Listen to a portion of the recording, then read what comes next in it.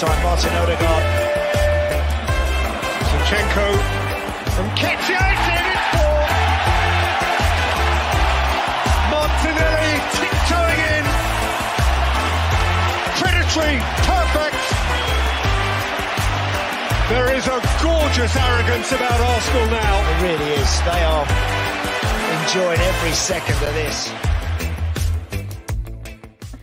Hello and welcome to Not Another Arsenal Podcast, aka the Lucas Podolski of Arsenal Podcast. My name is Mike Hers, your host, and today, boys and girls, we made it after 14 years.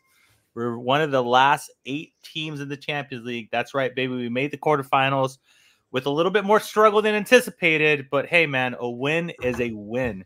First and foremost, as always, the introductions. Let's get this ball rolling. Chris, welcome back. Chris, I'm going to deactivate your Twitter account myself if I continue to see you to fight poor souls out there. How are you doing, man? You know what's funny is that every time I would see some sort of inane opinion, I would realize that Kelly beat me to it almost inevitably every single time. Kelly's like so smug. I love it. So I don't know, maybe he's taken the chief banter title away from me this last week. But I fought the good fight this week. I fought probably no fewer than 8 fan bases on my own. Well, with Kelly's, maybe I'm his sidekick. Maybe he's my sidekick. I'm not sure. Maybe we're just each other's wingmen. Yeah. But lots of Chelsea, Spurs, United, Liverpool fans in the mud this week. It's been really fun, and I find it so interesting that these teams who are either not in Europe or not in the Champions League are the loudest to talk, and they want to come at us and discredit everything we're doing. And I mean, fair fucks to them. Like, we haven't won the Champions League before ever, and we haven't been in this position for 14 years. So of course they're going to gloat and they're going to talk, and they're going to try and rustle some feathers until we win it. But damn it, we are on the precipice of something great this season, or maybe next season, and I just want us to see it over the finish line because it's going to be glorious. We're all going to be insufferable. Even Sebi will be insufferable, and this man is like the nicest man in the world, but he will turn insufferable if we win the Champions League. So I just can't wait. So Sebi doesn't like that you're committing him to that obligation. Sebi's going to deactivate from Twitter if we win the Champions League. He's going to do. Be in jail. Let's not go making promises for other people yet, right, Chris? We don't know how we're going to behave. Of course, Kelly is back-to-back weeks for you, Kelly. Always a pleasure to have you on. How are you doing, Brad? I'm doing well too, and yeah, it's been a great couple days for my priors. For anybody who's a regular listener here, which is fantastic. But yeah, I've been going back. There's been other guys. I feel like I'm piggybacking on some of the hard work, people drudging up some stuff from like December. And pulling up some stuff from a long time ago. I mean, the internet is forever, and I'm confident that I have some terrible takes on there, but it's been a lot more fun to see other people's shit takes be pulled up, and then us being able to just absolutely jump on top of it and just fucking cinch that neck. It's been quite good, but including yeah, Inter fans, which has been really fun today. Yeah, we actually had an Inter fan who was talking an awful lot of shit you could beef with. in December, and we were able to go back to that post, and he's like, "Yeah, man, I'll take the L." Like it was actually a quite magnanimous Inter fan. Yeah. I remember this guy, and I was like, "I'm gonna go find have your receipt." So I had a genuine question for you, Chris, because you know how the guy that said that he would only have Saka and Odegaard in the squad, and everybody else was better than an Arsenal player. Yeah, that guy in the Inter squad. You know, that guy that replied to a big account, he didn't have a lot of followers. So not a lot of people saw that tweet. But I got to ask you, you know how there's little stats underneath the tweets?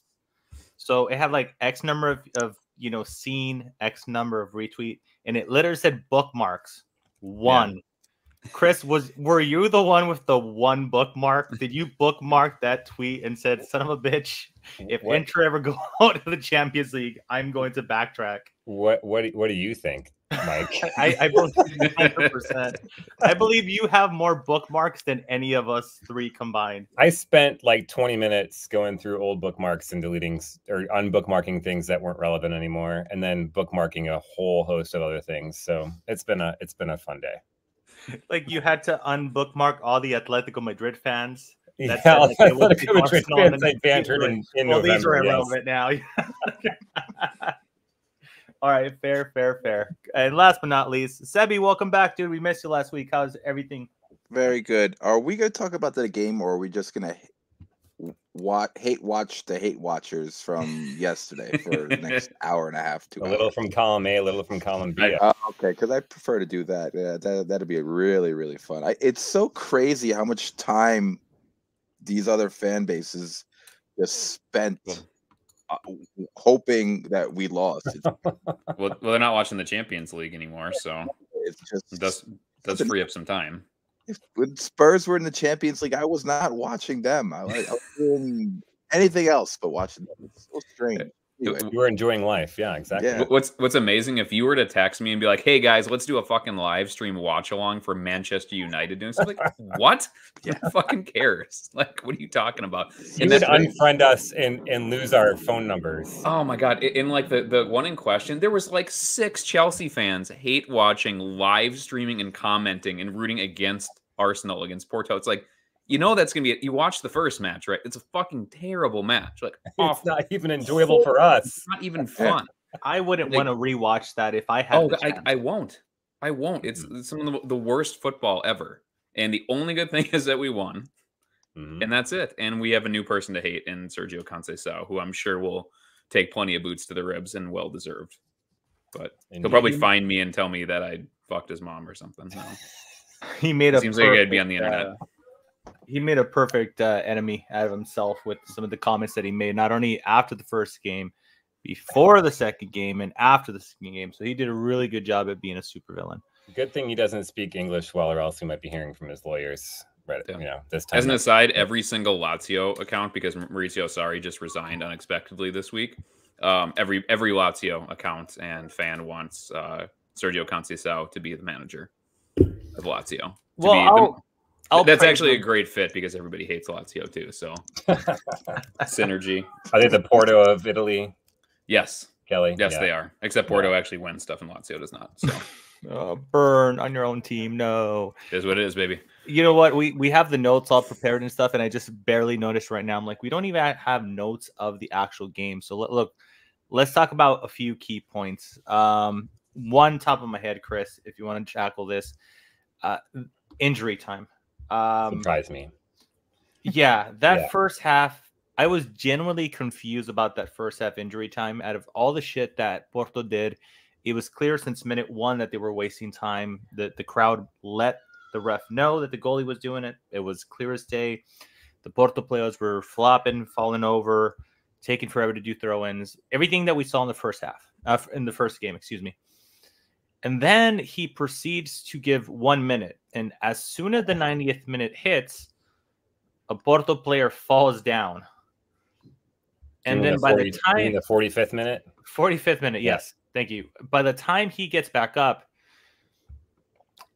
he just pretty much just blows for the first half. He did that in the second half practically, did 2 extra times. I'm not entirely sure. Chris, enlighten me a little bit. Are we or should we expect just a different type of behavior, I guess, between Champions League refs and those of the APL? I know, flashback there. There's a lot of things in this game I didn't really understand. I mean, in the 2 ties, honestly, the injury time was one of them. You know, it's odd because in the Premier League, it's not uncommon to get 10 minutes of extra time in a half, and we saw the ball. I think Orbinho quoted the stat that the ball was in exactly half the time out of the 120 some odd minutes that the game was played. Minutes. Yeah, and if that's the case, then clearly there needs to be more than 1 minute of stoppage time at the end of the first half, and whatever it was, 3 minutes at the end of the second half. What's hilarious is that I think he gave, was it the first half or the second half, whatever time they gave, he blew, like there was time wasting within the stoppage time, and then he blew the whistle before the quoted stoppage time occurred. I think it was the first half. So they quoted 1 minute of stoppage time. Correct. There was like 40 seconds of that minute was wasted because people were on the ground feigning injury. And then he blew the whistle at like 55 seconds. And I felt like I was back at AFCON, or World Cup, wherever that was, where like, it was AFCON. Yeah, maybe where the he had referee like to go to the bathroom. Exactly. I don't know. Where AFCON, in a hotly contested match, he just blew like 3 minutes into a 7-minute stoppage time for some reason. Like just to make himself the biggest part of the show humanly possible. That was just remarkable stuff. I mean, don't get me wrong. I'd be fine with that if we were up 2-0 and we were talking about like the 91st minute instead of the 45th minute. But there was he would have played 8 minutes of stoppage time if that was the case, though. Well, of course he would. So that's one example. The other thing, and I was doing some research today, I couldn't find anything about it, but you know how in the Premier League, whenever there's a VAR review, we get replay after replay, we get the lines drawn, we get close-ups from 5 different angles on a foul in the box. You get none of that in the Champions League, and so in some ways, I kind of like it because it harkens back to the days before VAR, where like whatever was called in the pitch kind of stood. And you didn't have to obsess over a replay where something is zoomed in 1,000 times and the frame rate is slowed down so slow that like anything looks like a foul. But at the same time, like for example, in the second half, maybe we'll talk about this separately, but the Odegaard goal that was called back because of a tiny shirt pull by Havertz. I think we may have seen one replay. But we didn't get any like commentary from the commentators of what VAR was saying about that particular incident. And I think we've all been conditioned to expect that watching the Premier League over and over again. So it was just that was a really odd, I think, part of it too. And then I don't know, I felt like there was like a lot of calls that the referee was calling that were ticky-tack on certain individuals, but then like Saka would get booted into Rosette by a player and like he would be like play on. So I don't know, there was something very odd going on in that game, and I don't know if it's like continental referees, like their standards are different. I don't know what that specific VAR situation is, if that's just like a rule that UEFA maybe the only thing I could think of for the VAR situation, maybe they didn't have a translator because it was a French referee.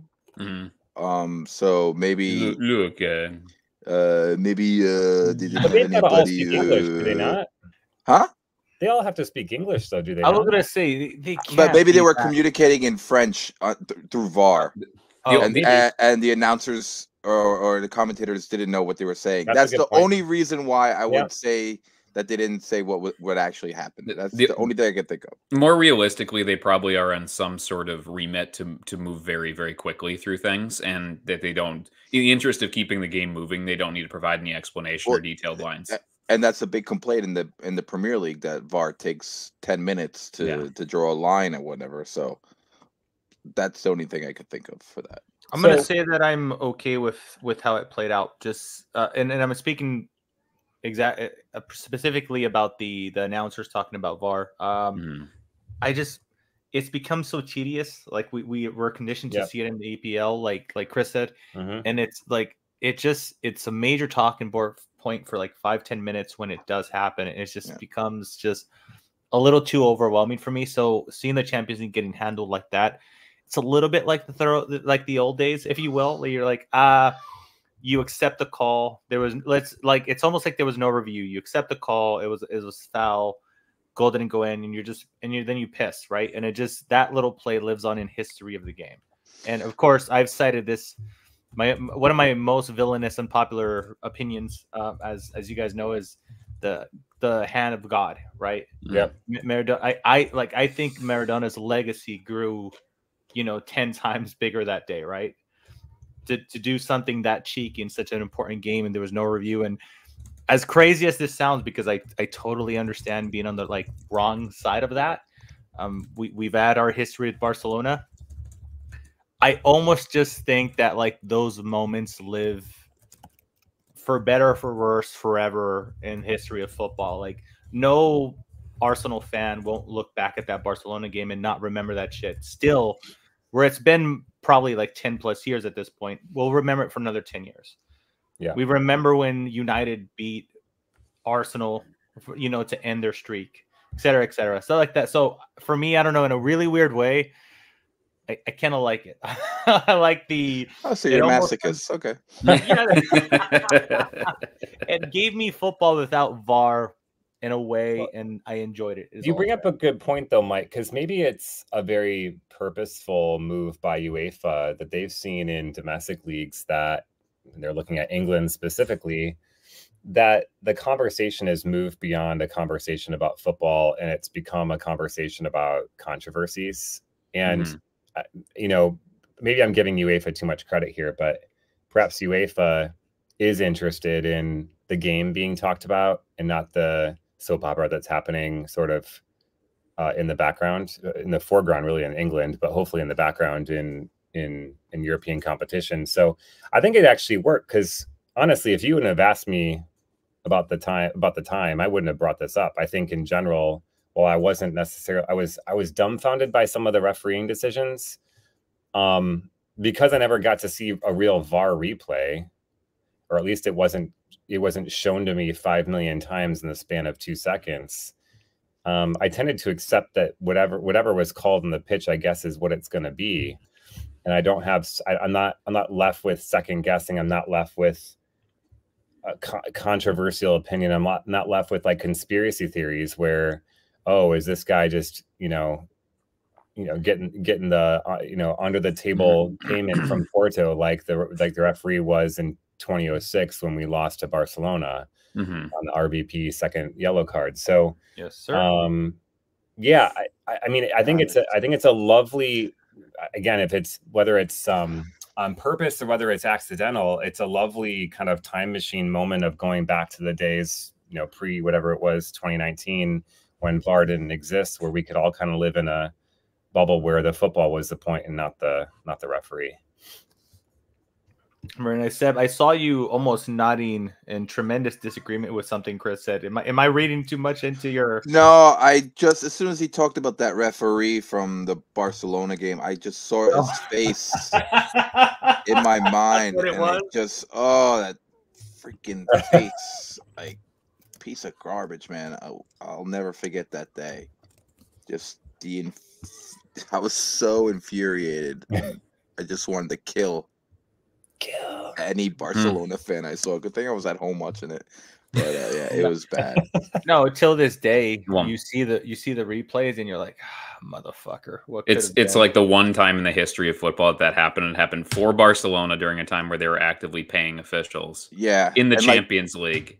And we all knew, all four of us knew what was going on that day. Oh yeah, and it took how many years for it to finally come out? And that's kind of been buried too, because Barca is such a big brand too. Like that kind of went away, that they were like making these clandestine payments to the subsidiaries and like secondary business accounts of all these officials than in La Liga and I mean, they really should be in like the 4th tier, but La Liga needs them too much. And there's too many Barcelona fans to go and give them the death penalty that they deserve, which sucks. I remember the actual guy from Spain. He's on recording, like strongly suggesting not punishing Busquets for something because he was going to miss El Clásico. And it was like, it's going to be a big miss, ratings and everything. And he's just like insisting to not get Busquets suspended. And surprise, surprise, media's like, oh my God, he avoided suspension somehow, and you're like, you motherfucker. So but it's good. It's good for my priors. We're gonna get into to Kelly's priors a little bit later, but my priors is that shit exists everywhere, and nobody's above it, and I'm a big believer in it. So, point for me when it comes to that, I guess. We tiptoe a lot around the actual penalty call, and I guess let's fast forward it a little bit, Kelly, and let's just talk about it, since we were kind of alluding to it when we were talking about the differences between European refs and EPL refs. Penalty for you, yay or nay? Which incident are we talking about here? We're fast forwarding to the second half, where I believe it happened in the second half. Yeah, when Odegaard's goal. No, second half. So penalty or the foul that pulled back the goal? Dude, I completely forgot about the penalty. Well, okay. There was a penalty challenge. Yeah, it was the Trossard one. Chris mentioned the Odegaard goal that got disallowed. Yeah. Let's run with that. We're going to start off with that incident from the second half, and then we'll backtrack to the first. Yeah, so I think it's one of those. We've kind of viewed a cultural clash, right, of how leagues are officiated with two different referees and referees within the Premier League and kind of the soft touch. Like in the Premier League, that is never ever going to get called back. It's not going to be called back on the pitch, and I think that's even one too. That if that was not, there's a good chance in the Premier League that would be overruled and given as a goal. It was really, really, really soft. It was a desperation dive, basically by Pepe when he saw what was happening. It was a very, very light contact, very light kind of grasp at his back by Havertz. And it was just a fuck up between the keeper and the center back, and it should have stood. But here's what ended up happening. And I think it's maybe it was more frustrating because the official took a really long time to call it a penalty. Or that Mike, I'm doing the same thing you did. Call it a foul. It was a good probably 2 seconds afterwards to the point where like Odegaard had knee slid already, and then he pulled it back.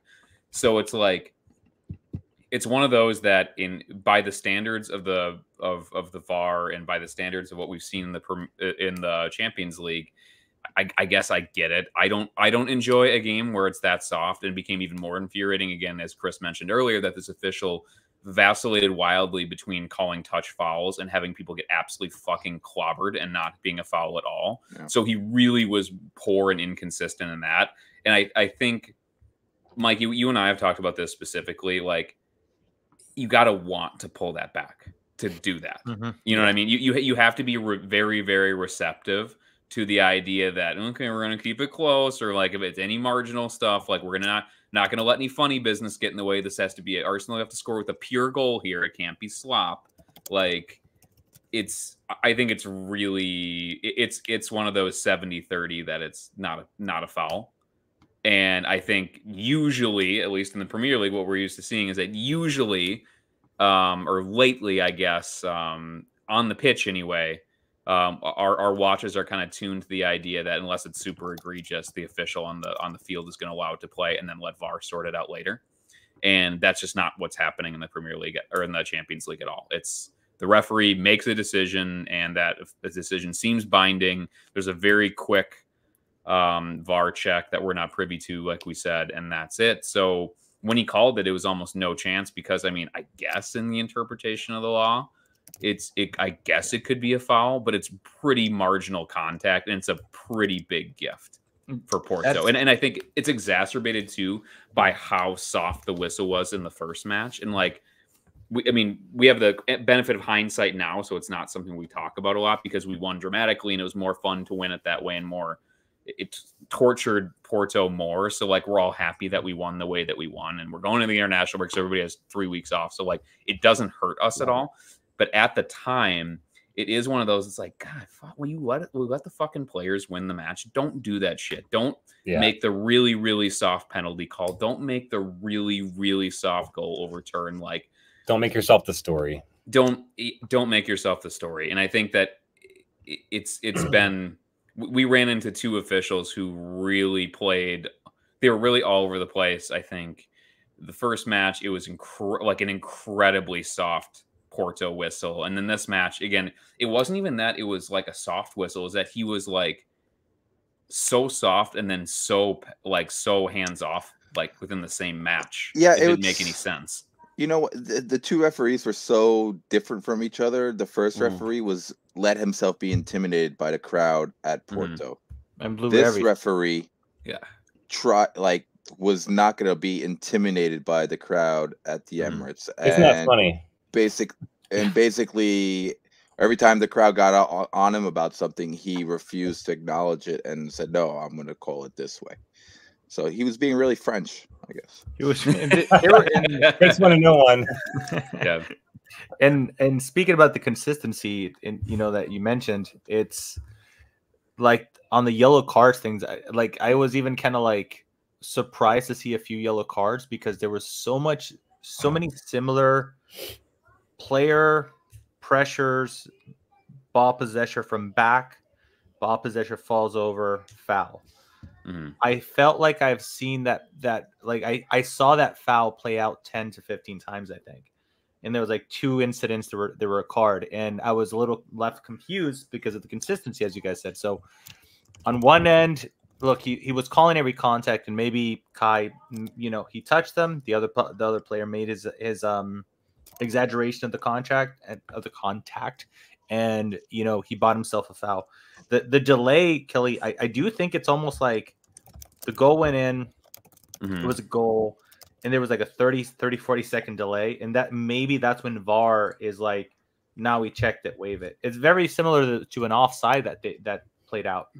Like I felt like there was an offside that happened in the first half, if I'm not mistaken, where the guy, Saka chased the ball, the defender defended it, it went back to the goalie, and like literally what felt like 20 seconds later, they're like, oh, it's offside. And I'm like, wait, what? And it just on TV again. If VAR didn't exist, we could almost be like, it was a delayed whistle. But because VAR exists, in the TV wasn't highlighting VAR, it made it seem like for a TV viewer, you're almost confused. Like, why are you stopping this game now, 20 seconds later? And like, oh, they're finally done reviewing VAR, and it turned out it was an offside. Which is nutters. There was another really weird one too, where I think Porto, like late in the second half, were very offsides, and they let it run for fucking ages, and everybody had to like collapse back for Arsenal, and like Declan Rice, I think, was like cramping up, sprinting back, and it's like one of those like I hate that. This is not the time when he's offsides by 2 full yards. Like you don't let it run for another 20 seconds. Will you just fucking put the flag up? Like this is the last time they're gonna try to do anything here. Like, give us the ball back. Come on.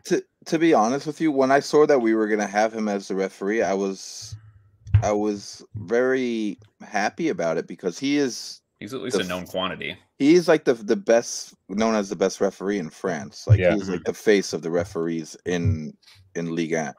So for him, like to referee that game, it was just so hot and cold. Everything that he was doing was so. It's like a one-off. Nothing led up to it. Everything was like refereed in an individual incident. No. Yeah, you saw tackles that were like Saka gets cleaned out, and nothing's called, and then Pepe like falls over because Havertz touched his shoulder, and he calls a foul. It was just very odd. I was very. And I disappointed in his performance. And Arsenal, he's a disgrace to his federation. You know what? I thought too, like World Cup in '98. I would think he liked us. Well, the biggest, I think the thing with that too is that like I think the first leg was overtly, again, he was like Mikey, like you said, was captured by the crowd. Sebi was completely influenced by it and became. He was really pulling hard or creating a game state that vastly favored one side. I don't think he was doing that. I just think he was bad. It was just a bad refereeing performance. Like, he was intimidated by the crowd. Yeah, in the first leg, but even this guy, I don't think he was I think he was just all over the place. He was just super inconsistent. That becomes frustrating, and like because even like with Havertz too, like somehow Havertz and Conceição, who were both on a yellow, thank God they both didn't get red carded. But like that's one of those things where he handled that beautifully, right? He gave both guys a talking to. He talked to Havertz. Like, you're not going to throw Havertz out for Conceição being out of the technical area and fucking being in the wrong spot and him like shoving him off of him. Just the same way you're not going to send Conceição off 65 minutes into a second leg tie where it's a draw right now because he was chopping it up with an Arsenal player. He handled that beautifully. Talk to everybody, say, calm the fuck down. Don't be doing that. But then again, he would just be all over the place. And I'm sure it's a struggle to be consistent, but like it rarely vacillates between like a 1 or 2 on the contact scale and then like 7 or 8. It's usually a pretty larger, like kind of like more of a gradient between the calls. It's rarely just like and just fucking all over the place. And I just think I just think he just had a bad game, and he made he let too many things go that pulled his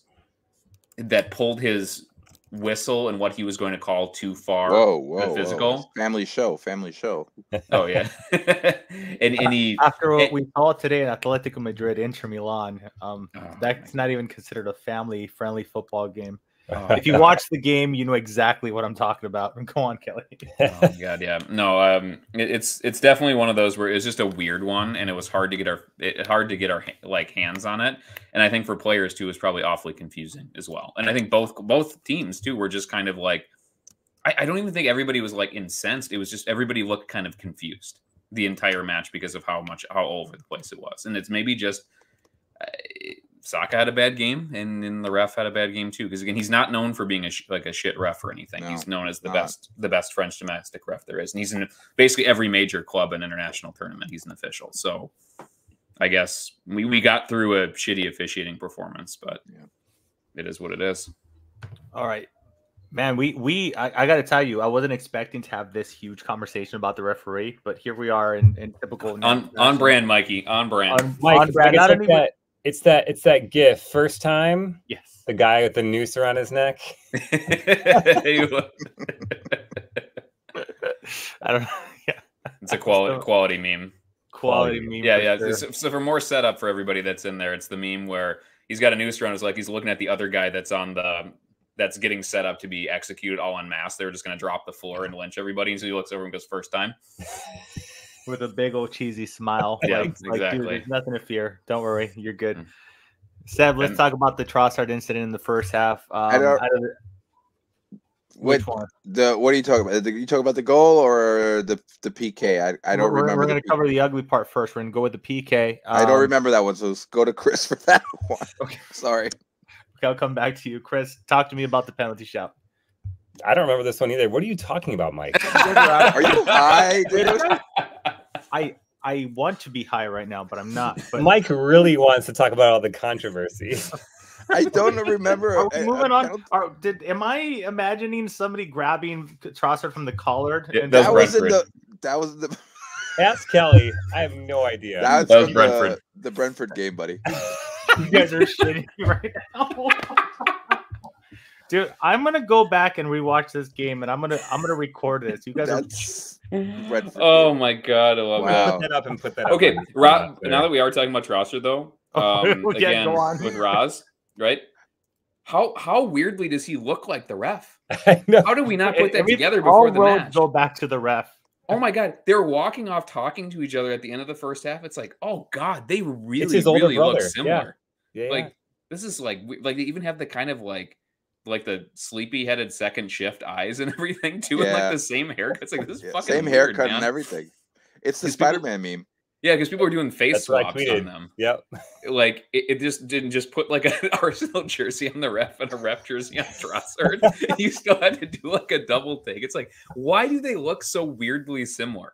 It doesn't make any sense. And again, I knew that who that ref was from watching all the major tournaments and everything. Totally. And obviously I know Trossard, and in my brain it never connected that they are like separated at birth twinsy people. Yeah. And like for Trossard on the way off, do you think that comes up? It's like you make a joke about it. It's like you're looking at your double that's like 3 inches taller than you, and that's it.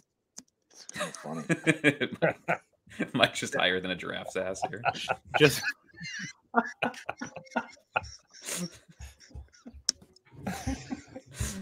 the 10 new listeners that we got because Sophie shouted us out are like, oh, these guys are so lame. Like this guy doesn't know what the hell he's talking about.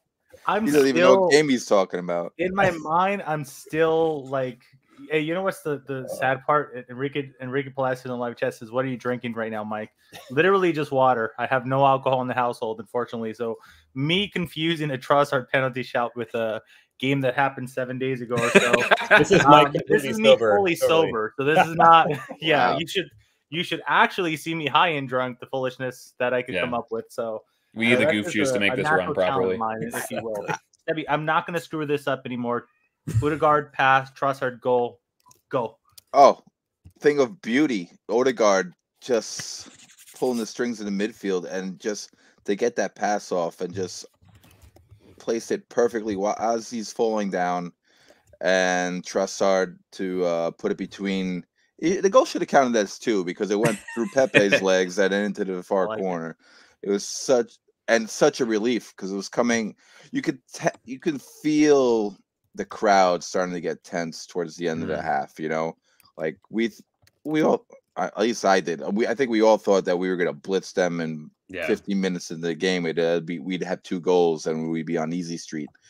But towards the end of the first half, you could feel the tension, the crowd just getting a little bit nervous, and then the relief, the ecstasy of everybody, that ball going into the back of the net, and just the Emirates blew up. I had a few friends there, and they said it was just insane. Yep. The energy and the volume of the cheer that came out of everybody. It was just a relief. Perfect time to score right before halftime, and you know, it was just a really well worked goal from Odegaard. The way he moved that ball. That was a quintessential Odegaard goal too, or Odegaard setup, because he sprinted to press, won the second ball, was able to take clever touches around, like so kind of beat for speed and for angle, got to that spot in the left half space, and then was able to kind of he draws so much of your attention because he's constantly, like, he doesn't like how Ben White, when he's waiting to pass the ball, he stands there upright and just waits to pass it at an angle. Well, Odegaard is like just moves around constantly. Like it's like when people used to play like FIFA back in the day before the controls got good, and it's just like fucking touching like back and forth and like in circles and everything. He does that all the time, and so you have no idea what's happening. And it was allowed Trossard to just do an out to in run, and just again, there's one specific like still angle that just shows how he took out like 4 players. They were in a good setup and a good defensive position. And it was just perfect. It was just a moment. The door was open just a crack, and we're able to get exactly what we wanted there. And then Trossard too, like, great touch with the outside of his right foot, and immediately didn't give them any time to have the defense collapse. And I think that's maybe something that I was very irritated with Saka, because he just took a beat too long and kept getting shots blocked, or he kept over touching and overplaying it. And it was one of those that Trossard, I mean, he is a good instinctive finisher in the box, and he kind of did that thing, I think, where his mind just went blank, and instead of overthinking it, overcooking it, it's maybe not even the perfect, like, maybe in a perfect world, if he's setting it up, maybe he takes it with his left foot and then tries to do a pullback or something. He took it with the outside of his right foot in stride, and just quickly, with very little backlift, just perfect, a couple feet inside the post. No way Pepe couldn't get to it, who actually did a good job reading it and peeling off of where he was and kind of dove over. But that's also the reason that he was offsides, is Pepe kept him offsides because he could see what was happening. And so he had to kind of go to get the angle to get in front to block the shot. And he actually took a step back when he was going over that direction and made sure that Trossard was onside. So it was kind of one of those perfectly worked goals. And it was just a moment of just exquisite technique and understanding from both of those players. And like, if we're worrying about too, because Martinelli, I think, was sorely missed this match, and I think in Brentford too, but hit Trossard playing on the left wing for 2 matches and being in kind of simpatico with Odegaard there probably helped. So, I mean, it helps having good players, but also sometimes when you get reps, and I'm sure we'll talk about Kivior too, when you have game time and you have time with the current setup and the current players, it amplifies the quality of the players. And I think that's pretty much what happened in that one. Somebody posted or tweeted a picture of Pepe. I think it was like when we played them 20 years ago or whatever. Yeah. Well, Henri's like scoring. It's almost the exact same shot, and Pepe's in frame, and then the Trossard one. It's like from 2006. It's such a. I wish I'll try to find it, and we'll repost it for later for dear listener watching on YouTube. But it's a really older than me, and he's still starting Champions League games. It's insane. Yeah, that's what I was gonna say, because he looks exactly the fucking same too. I'm gonna go ahead and I'm going to make my public apology to Pepe, who I said in a prediction podcast with Danny, the GFP, and Burke at Wonderland. I was saying, I can't wait for Martinelli and Saka run at Pepe. 41-year-old. He's better than he was 5 years ago. My goodness, dude. He, at 41, he's oldest, officially oldest player to play in the Champions League. But just at what level, dude? Honestly, like, it's one of those things where it was kind of Varo that said it, maybe. If not Moldini, it was like, 9 times out of 10 is like you just want to be in the right spot. Yeah. And he's always in the right spot. He just knows how to play the game, man. And at 41 to do what he did, and we will talk about very shortly, we'll get into the Porto performance, where we could agree that there was a lot of dark arts, but we could also agree that tactically, holy shit, man. They did a lot of really good things. And quite frankly, I admire it because I'm a big believer that to defend in that manner and in a way you have to be like switched on 90 plus minutes. In the circumstance for this game with that ref, 88 minutes. Mm-hmm. But you get what I'm saying. Like that type of performance is pretty insane. But on the Pepe thing, man, I got to tell you, he blew me out of the fucking water. Yeah, it's family show, bro. Come on.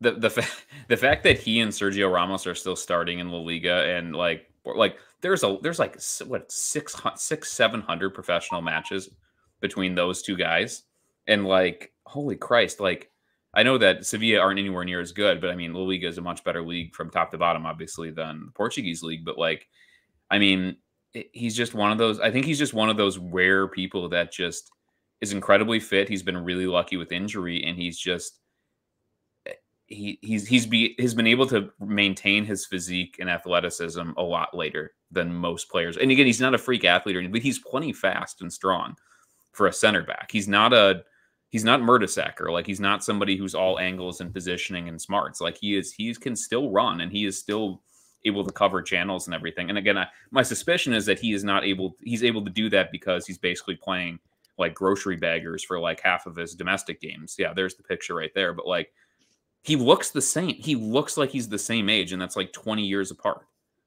That's insane. It's crazy. That's yeah, 5 years from now, I'm going to look like it's 20 years apart. Oh my God. Yeah, seriously, Mikey, too. I look at pictures of me I'm 37 from the time I was like 32. It's like, what the hell happened to you, man? Yeah. Drinking. Yeah, no shit, right? Like I discovered bourbon, but like it looks like I've slept in a ditch for like half that time. Honest to God. And he is one of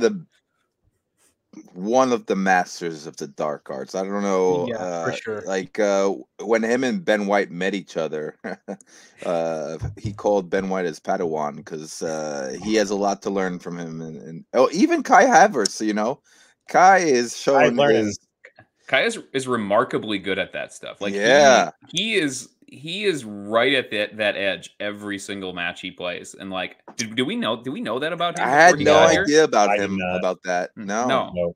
We didn't see that at Chelsea at all. I love it. We haven't had a player like that in years, and now we got two of the Premier League's best at just being. He's hated like Xhaka was by rivals, but he's not nearly as subtle. Xhaka wasn't nearly as subtle as Kai is. I think Kai has got like and no one's as subtle as Ben White, right? Like Ben White's the most subtle dark arts guy there is, but Kai is, I think, every bit as physical as Xhaka, and I think he does it in a more subtle way. Kai gets away with, because in this match again, Kai does it subtly because I think he does it more subtle than Xhaka. He gets away. He just gets away with everything. I think he's the kindest prick. Like the nicest prick I'll ever come across. That's what he Kai? Like. Kai. It's just like. No, I think like I'm just talking about the duality of Kai Havertz in the sense that like he puts that big old smile. He tells you he loves donkeys, and you're like, go ahead. No, I think it's the manager. It's okay. No, I think it's just a I'll fucking kill you. The referees just see Goofy running around. Like, what's his? This guy can't walk straight for 3 feet, like before falling over on his untied shoelaces. Of course, that's not a real foul. Like that's what it is with him, you know. It's just his. I mean, in this match, within like 10 minutes, he delivered a pretty vicious elbow going up for a header right on somebody's chin, and it was like his third or fourth foul of the match, in addition to a foul that ruled out a goal. And then he pushed Conceição. I love that. At no point was I afraid that he was going to get sent off. Like I was very frustrated, which I thought Eric Dyer had like an invisibility cloak where he kept doing this insane stuff, but he was so stupid and so reckless that people just felt sorry for him and just let him go. And Havertz is like the other way, on the other end of the spectrum. He does all this stuff, and it's like, well, that's not quite enough. And man, he seems like he's sorry. And like, he's like, how many managers has he gotten into it with this year? Like, he gets into it with coaches on the other team, like, pretty consistently. I mean, Newcastle comes to mind. Yeah, he got into it with Eddie Howe like 3 weeks ago. Well, and even the one at St. James Park, right, when he had that tackle on Bruno. He cleared out Keemer. trash too. And then like the whole team went after him, and he's just like, what? He had like this totally innocent, dumbfounded look on his face.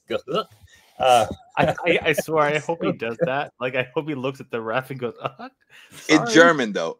But how does that sound in German? We gotta find Goofy talking in German, and we'll figure that out for the next goodness, I want to hear that so bad now. God, who has a good who pays for AI here? Somebody.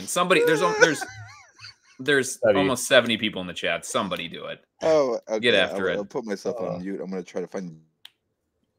But I mean, after he did that to Conceição, he went over and sweet talked the ref. Basically, like they had his arm around his shoulder. He put his arm around his shoulder. Like, I'm his best friend, and like the ref was like, "All right, you're good, whatever. Nothing to see here." I mean, it reminds me of the interaction that Kevin De Bruyne and Arteta had. Was it last year where they got into it, which was odd to see because Arteta obviously was the assistant coach there for a long time, and he would know De Bruyne really well. But De Bruyne wasn't subtle about it at all. Like, De Bruyne put his hand out and pushed him and looked angry. Kai just keeps a poker face.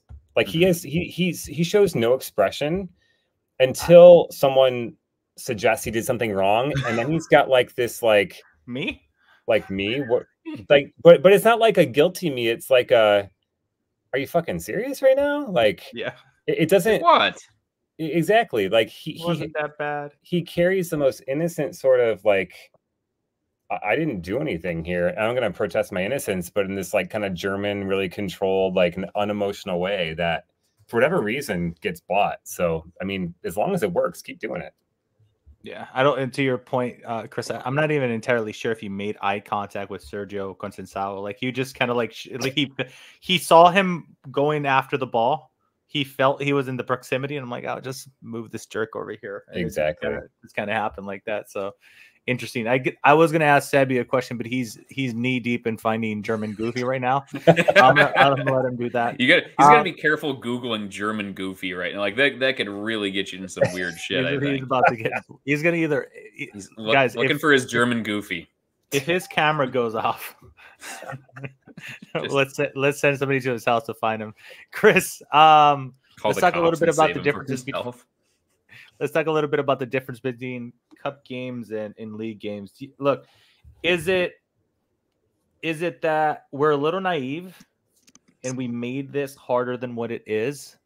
Is it Arteta maybe just not being good at cup ties, which, that you could make an argument that is a thing, because like if Unai Emery was in the last 8, we would still think he would make semifinals somehow because he just has that gift in cup competitions.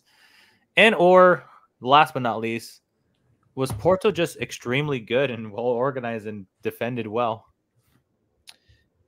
It's a tough question, only because we've got a quite a bit of history with going out early in European competitions. And I don't necessarily know that there is a very obvious thread to like explain it. But if I try to answer the basis of your question, which is what's the difference between league play and in European competition, I think when you come up against a team like Porto is not a small club. They have won the Champions League before under Mourinho. They've had twice. Yes, thank you, Seb. They are in many ways one of the biggest clubs we could face in European competition from the standpoint of like European success. 2 Champions Leagues is nothing to shake your head at. And they've had some shithousers as managers and as players at that club historically, Mourinho being probably the best of them, but their current coach obviously being not far behind. So I think in Europe, differently from England, and I think this might take perhaps someone from England who grew up in England to describe like how English football at a very nuanced level is different from the rest of Europe. But I think you very rarely come across an English team who knows how to play right on the edge for a whole game. And that's what a team like Porto has to do against a team like Arsenal. If they try and go toe-to-toe with us, or even if they just set up in a low block the whole game, like what we see against like an Everton or one of the clubs that knows they don't have the firepower to beat us, so they're just hoping to hang on by their fingernails for a 0-0 or 1-1 draw. What Porto does is they play that edge, and that's funny. They play that edge, and they know how to play that edge and get away with it just so. So like you've got Pepe, right, as like the perfect like kind of the perfect figurine for that club, the perfect talisman for that club. He is like the epitome of Porto right now, where we're going to do all of the things that are right on the edge to break up play, to break up the flow of a team that really relies on flow, to waste time, to make sure that like they can't get into a rhythm, because once Arsenal gets in a rhythm, you kind of know it's over. So we're going to do everything to disrupt that. I think that's the first thing when I'm thinking about Porto specifically. But I think there was also some really smart tactical things that I think this coach, and we should give them some credit. Like, this wasn't just a shithoused like approach to the game. I think tactically they actually played a really smart game. Let's take like free kicks, for example, and they did this in the game yesterday really well. There is a very popular thing we do, which is we send our biggest guys. So usually like Gabriel, Kai Havertz, Saliba, we stand like 2 yards offside when we're lined up for the free kick. And then our guys run up to the line right before the ball's kicked so that we're onside, so that we confuse that back line and we try to get them to drop early. And then we run backwards again towards goal to try and see if we can get a couple guys free for a header. What these guys did is they said, fuck that, we're not going to let them do that. When they run up against us, we're gonna push our line higher so that when the ball's kicked, they're still offside. And I think they did that 2 or 3 times, and they know that we're good at free kicks. They know we're good at dead balls. They know we're really good in the air with Declan Rice's delivery or Odegaard's delivery, and then our big tall guys who are really good aerially, and they just never let us get a clean header on that. We had offside called us on a number of times. So that's one of many things they did tactically that I think really nullified some of the advantage that I think we had. And I think the other thing too, in open play, and I tweeted this out in response to something that Clive Palmer said, which was, he was saying how, we need to get Declan Rice on the ball more. And I think that's right. But I also think too, that they were smart in that they did the old trick that teams used to do against us last year in the league, where they used to sit on Partey, and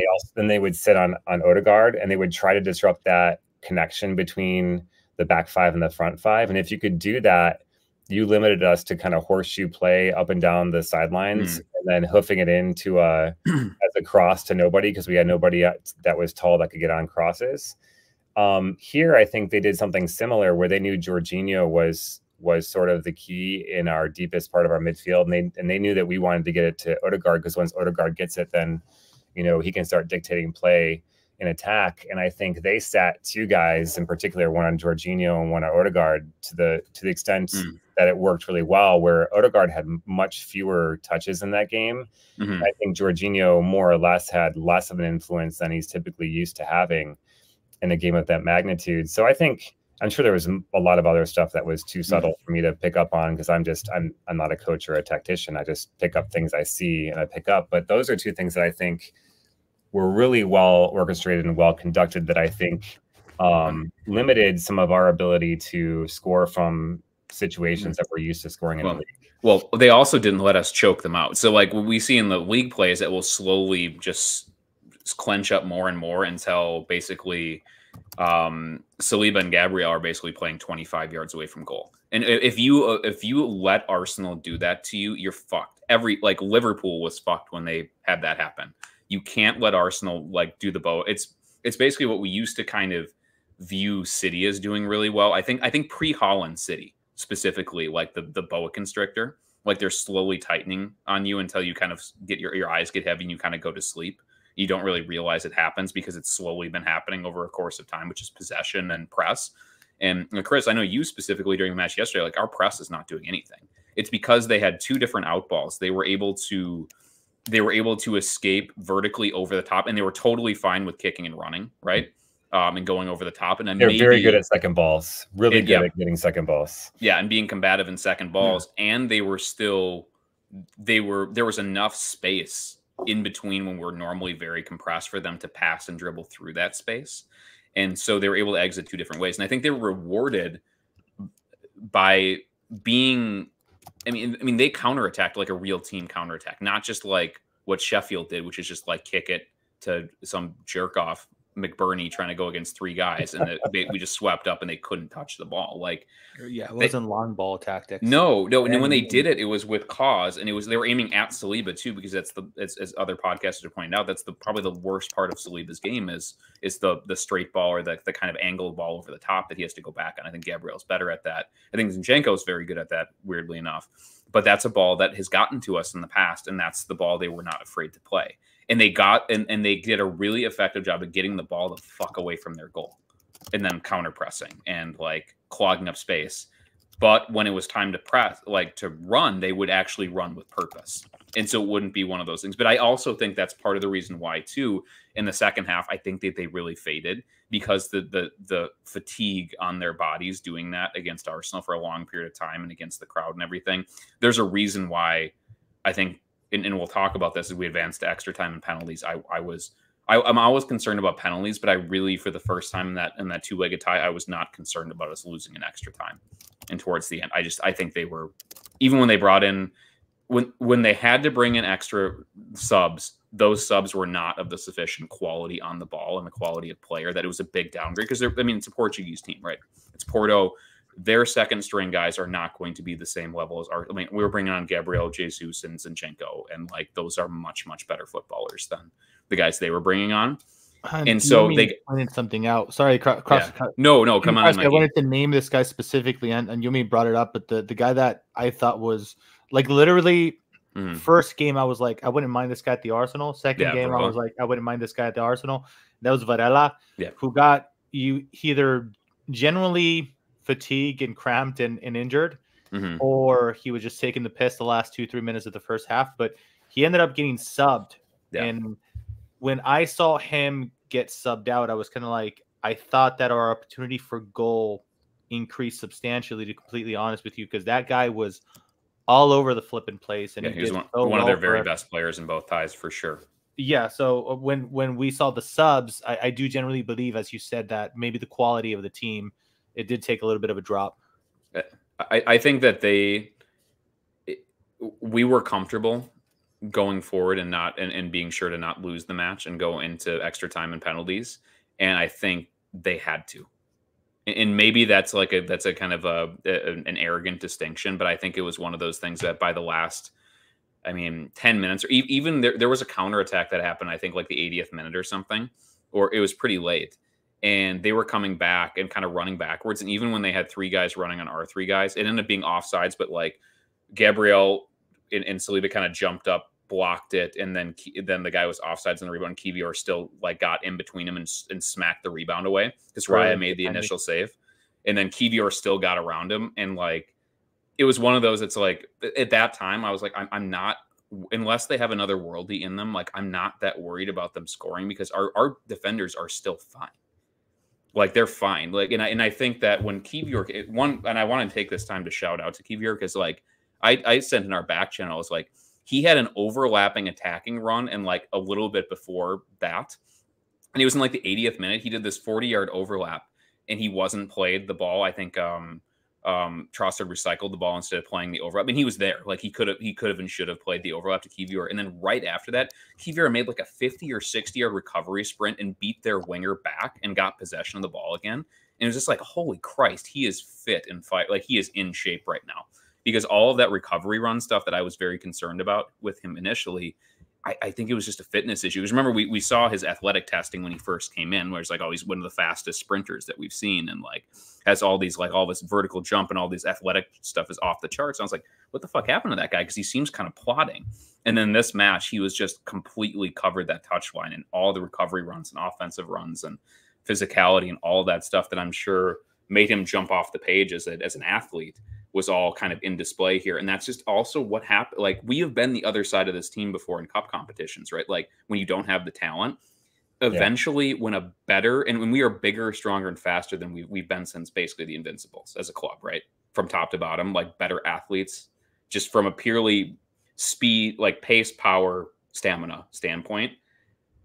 I think they just didn't quite have that extra to stay right on it and competitive. And they took that into extra time and into penalties. And we were still okay. We were still good.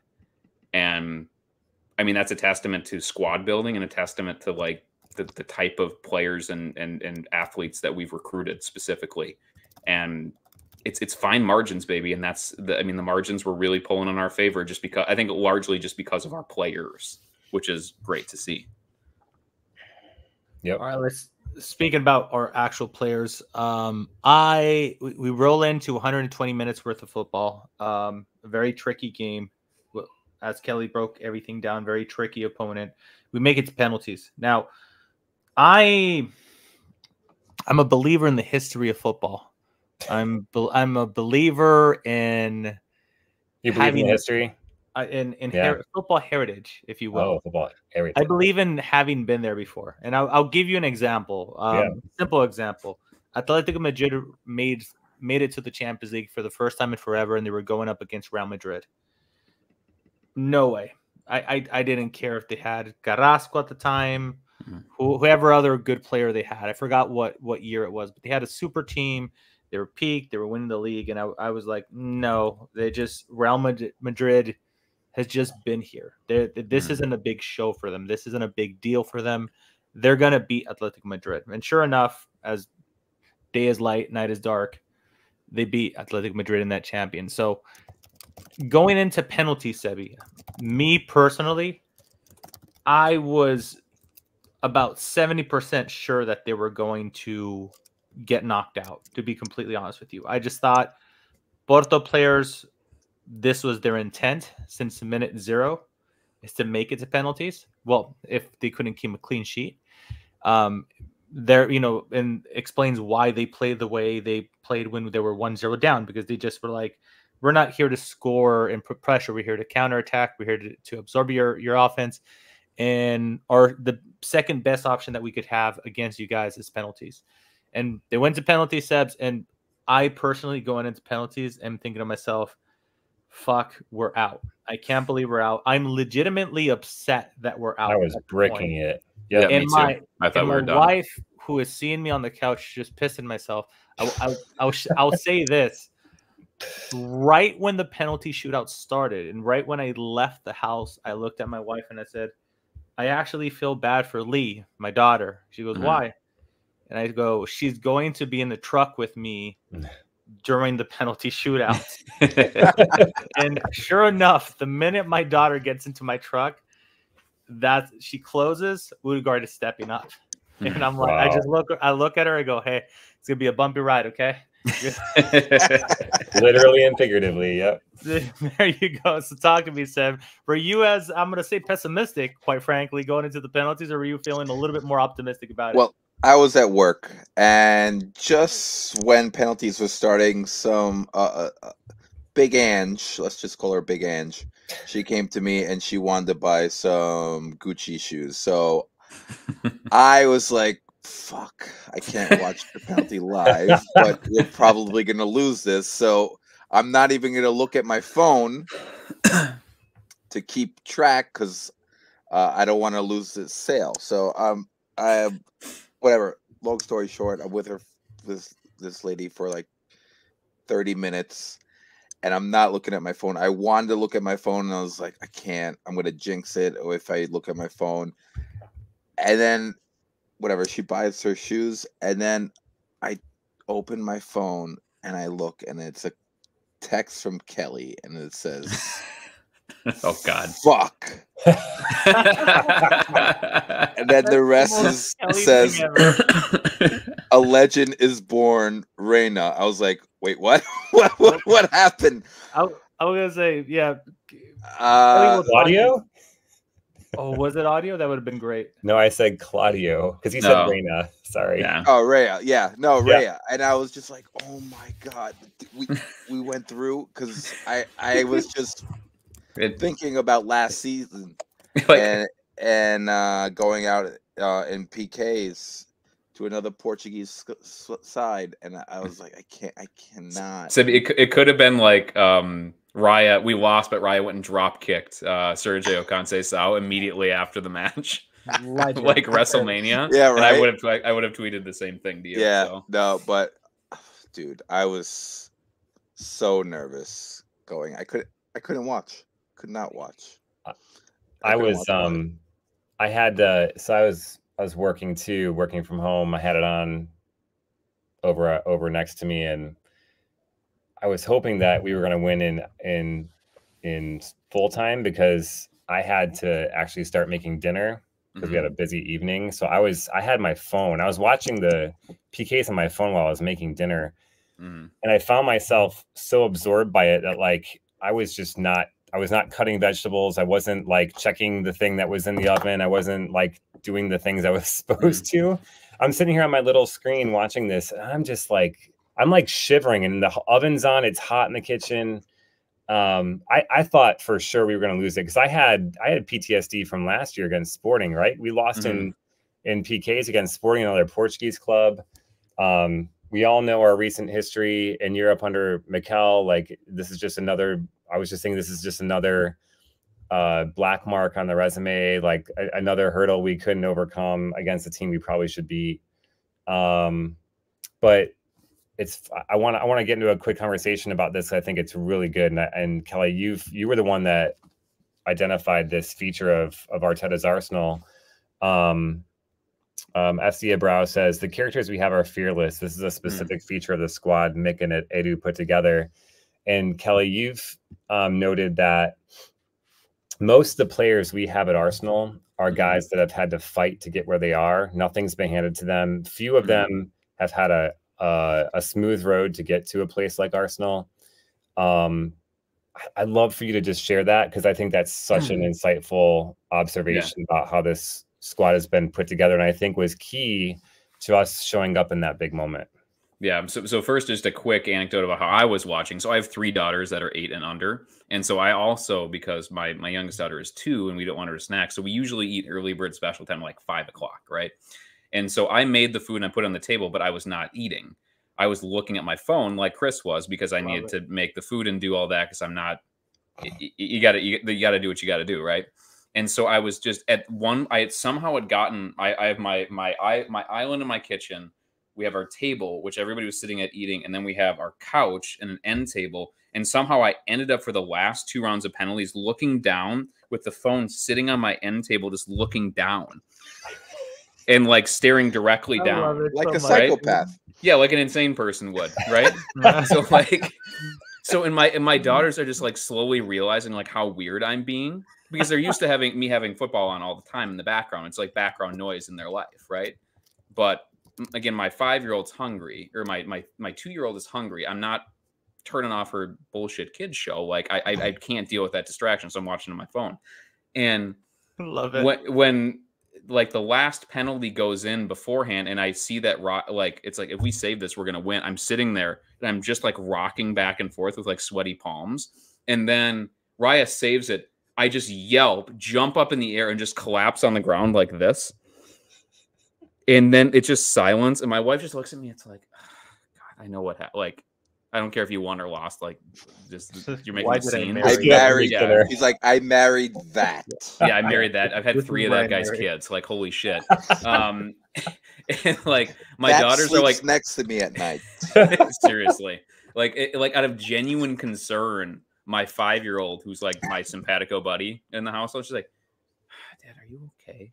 Did something happen? I'm like, no, we won. It's like, why do you look so sad? And I was just like this, like, you're so overwhelmed by the emotions of it, and you're so relieved and happy that you're just like, it took me about 10 minutes to reintegrate with my family. I was like walking around, like taking a break, and then like walking to the next thing and taking a break, and just being like, oh my God, like we won, like, holy shit, this is amazing.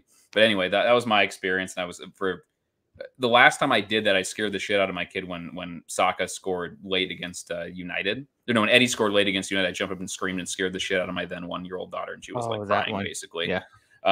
Anyway, so the kind of what I have observed about Arteta and squad construction, Edu and squad construction, is that, I mean, there are a lot of teams that have players that are kind of where I was God's gift and where I was the golden children. Like, and I think of Manchester City a lot, and it's maybe not super fair to them, but like, you got to remember that Arteta's path to elite football was he was originally at La Masia, but couldn't cut it, right? So he couldn't play for Barca. He had to go all the way to Scotland, to Rangers, yeah, right? And he had to PSG come in before they were PSG. Yeah, and again, low rent, kind of like mid-table France PSG. Like, he was around it, and he had to go to Arsenal, or he went to Everton too, and he didn't get to go to Arsenal until fucking trolley dash, basically, and we needed him, and was able to force it through. So he has been through the shit, right? And he kind of, I'm certain that his playing career, while good, right, and well, serviceable, and like, he certainly accomplished a lot as a player and as a captain and an Arsenal man, but his body even gave out when he got to the show. And so I'm certain that he didn't accomplish as a player what he thought he would as a 16-year-old at La Masia, when he's buddies with Pep and like some of the great Spanish players and the great Barcelona players ever. He was at La Masia at the same time and was with the youth teams at the same time. So look around the squad and see where these guys have been. And like, we talk about like character being a priority and how many people he fucked off because of like low character and everything. Like, Ben White is like the only player, or one of the only players to score in like 4 divisions of football. Like, he was loaned all over the place. Like, he was playing in League 2 at like fucking Peterborough, like not so long ago. And you keep going around, like Gabriel Magalhaes was on loan in like Croatia after he first got brought to France. Like, David Raya didn't start a first division game. Like, he came from Spain and was in, I want to say, like the Reading Academy, and he's been all over the place, and he didn't start playing in the top division until he was like 26. You just keep going through, and even our like golden children too, like, because that's the other thing you come at. It's like, well, Saka's basically the only guy that has had this straight arrow. Like, Trossard was playing at Genk, I think, into his mid-20s. Like, these guys have scratched and clawed and just succeeded and were got transfers on merit and changed positions and done all this stuff to be able to play. Like, again, Zinchenko, I mean, grew up in Ukraine, like tons of personal and professional strife. And like Gabriel Jesus, there's the famous picture of him painting the streets during when the curbs when the World Cup was there. Like, he obviously values people who have been through bad times and come out the other side. And he values character, and he values that is an important part of what makes an Arteta player an Arteta player. And you look around the squad, even look at how many players play different roles and do different things. And why do they do that? You cannot be a prima donna and do that. You do it because that's what the team needs, and you're willing to do anything to help the team. Again, like your Kivior, who went from playing in an 8,000 seater stadium as a center back in a back 3, and now he's starting decisive Champions League matches as left back in a back 4 in front of 60,000+ people at the Emirates. And like, that is character. Like, that is a vindication of recruiting and character. And again, not just of technical skill, but of like balls. And that's why when we go into that penalty shootout, like, our players all of our takers were mint, all of them pure, slammed home. No doubt. Keeper wasn't close. All of them. Because they were ready for that moment. Again, even like Odegaard, who was like supposed to be God's gift, right? Real Madrid at 15. He was in the loan army. He was everywhere, and he was basically thrown aside for fucking Danny Ceballos, right? Yep. Like Kai Havertz, who was the next big thing in German football, even won a Champions League at Chelsea, but they largely lost a lot of respect, and like all his momentum was stopped because of how shit Chelsea were and how poorly they were using him in managerial turnover. So he was a reclamation project. Like, every single guy that Arteta's like most trusted lieutenants all came through this grit and shit. And like, it really feels like there's this kinship and spirit and character that unifies this group. And again, not just with each other, but with the manager and fucking with the fans too, right? So like, we were the club that was like the elites, the aristocrats, right? And we spent a lot of time in the wilderness, guys, a lot of time. And for a lot of us that are in America, we haven't been able to watch Arsenal at their pomp for, like, physically, we haven't been able to see them. We had like one match to watch. Yeah, we saw them in the newspaper, if that. Yeah, we saw them on the newspaper, and like, there wasn't even fucking YouTube back then. Like, we had nothing to go off of besides banter years and just sucking shit from all these other clubs. And it makes coming out the other side of this. It's like Andy Dufresne coming out the other side, crawling through a mile 6 miles of shit. 6 miles of shit and being washed clean by the rain on the other side. And we're not there yet. But there's some very, very unique and unifying spirit that connects our manager to our players, to our technical director, to our academy director, to all of us all around the world. And it's really something that's special. And that's why, like, when people kind of guffaw or scoff at what's happening here, it's like, you wouldn't fucking understand. Because how would a Chelsea fan understand? Like, how do a United fan understand? You don't. How does City fan? You don't understand. You don't get it. Right. A true City fan might understand because they've been through fucking. But there's only like 100 of them in the world. Though. 7 of them. But even Arteta, like Saliba was supposed to be the next golden child, right? Mm-hmm. Arteta kind of made him go on a journey. Yeah, you know, he was the only one that didn't have a hardship, so Arteta literally gave him the hardship. He made him to have the same mentality, to be on the same page. You get to go play with Guendouzi now. Bad Guendouzi at Marseille. But look at him now. Remember, there's Glasenetch too for you, fucker. There you go. Deal with that. I thought about you guys when I saw at celebration of Saliba. At the end of the PKs, when he's yelling at the fans, showing the badge, pounding his chest, I thought of the 3 of you, because I think it's episode 12. Sure, I keep receipts too, motherfuckers. And you guys were like, no, he's gone. He's gone. I think we just signed Ben White. He's like, yeah, he's gone. And I was like, it can't be. It cannot be. This guy is going to be the next big thing. He has to come back. Arteta cannot let him go. And it's just been like you said, Kelly, everybody on the team has gone through this thing, and it seems like Arteta put him on that journey to be on that same wavelength as these guys. So it's just amazing. It's an amazing squad that he's built, and it feels like this is going to be a group, no matter what. If they achieve what we hope that they achieve this year. Yeah. But I think this cohort of, like, you know how we like when Emery was here, it's like kind of tongue in cheek chanting, we got our Arsenal back. Like, yeah.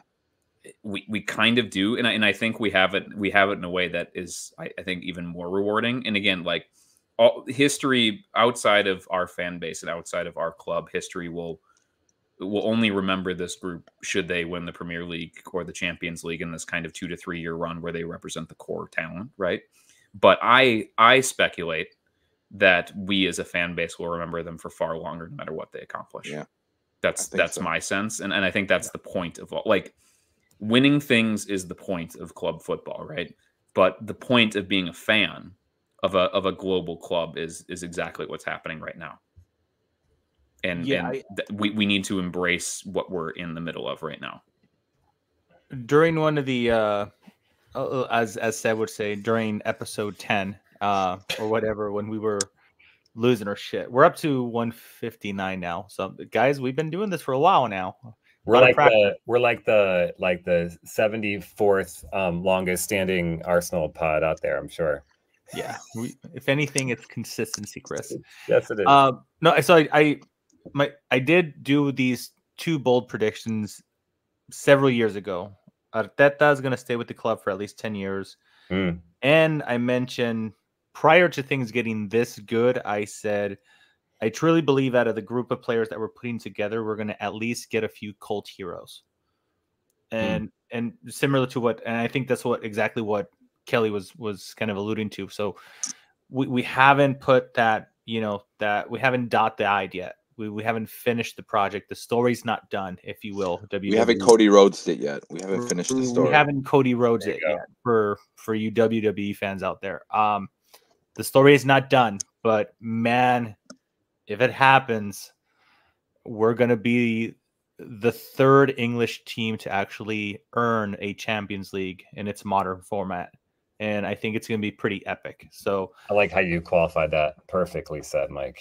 Yeah, that's my ongoing theory. So, okay. So we were all nervous. We all emotionally scarred our children, except Seb. He emotionally scarred a customer, or the customer did that to him during the penalty shootout. I will say, I forgot which one of you two made the point. It was either Chris or Kelly, but those shots were so well done, dude. And it got brought up in the live chat as well, saying that the interview for Saka after the game, here it is, Dev M. Saka interview with Henry. After he said he knew where he was going to place the pen days before the game. And, dude, I got to tell you, when the Odegaard shot went in, I'm like, holy shit, that was, like, well placed. Like, I'm thinking to myself, put Oblak there, put insert top quality. No one's getting it. Yeah. I'm like, nobody's getting that. And then I see Saka, and I'm like, and I look at I'm trapped in my, I say I'm trapped. I'm driving my daughter home from school, and I literally just look at my daughter, and I go, you know how good you have to be to strike the ball that hard and place it that close to the post. Yep. And of course, I'm talking to her about science. I'm talking about her things that she can't even comprehend right now, because she's looking at me like, okay, weirdo, whatever. She just kicked the ball. But I was just so impressed with all the penalty takers. Well, and Diogo Costa, whatever his name is, the goalkeeper, he could not get a read on which side we were going to be kicking it to. I don't think he ever guessed right. I don't think he ever could read where we were going. And I think this is a point that was made by Clive on the Arsenal Vision podcast today. And he reminded me that this past offseason in the summer, we took penalty kicks at the end of these friendlies. Mm-hmm. And we were all like, what in the hell is this? Like, this isn't football. This is like some sort of Americanized, bastardized version of football. But what Arteta was doing was he was, I think, readying the club for important moments like what we had yesterday, where it was going to come down to how good you were at penalties. I mean, remember Vieira missed one, and then he came back and made one. You know, I was there. A following, yeah, you were there, so you remember. And I think there's been a real finer point put on some of these kinds of parts of the game. Starting in preseason this year, that I think, as you might expect from a guy like Arteta, he obsesses about, because he knows that, like, in the Champions League, the difference between winning and losing can come down to something as small as, did you make your penalty or not? And he even joked, like, in the press conference, he said, we've been working on him, and some guys have not been doing so well in training. So I think it's just, I think we've got now a group of guys who know how to handle the pressure, who rise to the occasion, and with a coach like Arteta who drills them within an inch of their life. I think you combine mentality with physicality and technicality and coolness under pressure, and you've got a lot of winners in your team. And I think we've got exactly that right now. And it starts with Odegaard. He set the tempo. He was the one that stood up and said, I'll be counted. Went up there first under all that pressure and scored the first one. And I think that's some of the hardest thing to do in football, is to play for 120 minutes, run your socks off like he did, go up there and kick the first penalty kick and strike it as well as he did and set the tone. And we've all seen what it meant to him at the extra time. We've all seen the fan video where he just collapses. You can see it's like both it's physical and emotional, and all of his teammates come and pick him up. Like, just again, love that player, man. Yeah, it's just everything that you want an Arsenal captain to be, and representing the club with class and desire and athleticism and being humble, and that it's just everything that we could have wanted him to be, and then some. Yeah, he embodies the club more than any other player out there. But another close shout, another penalty taker, not to ignore him. I'm willing to go 99 plus 6 million in add-ons for Declan Rice now. Not quite 100 mil, because it's a good hill to die on. And, how about Saliba, Mike? Tell us about Saliba. Oh yeah, you know what? I forgot to bring that up. Sebi, because you were not on the pod last time, I praised him. Elite. Hope he stays. And now he's shit. Now that you're on the pod, he's just. The only way you can make it up to me is you rocking a Saliba kit. That's your next kit. Ooh, challenge. He's like just a French Maguire with a beret.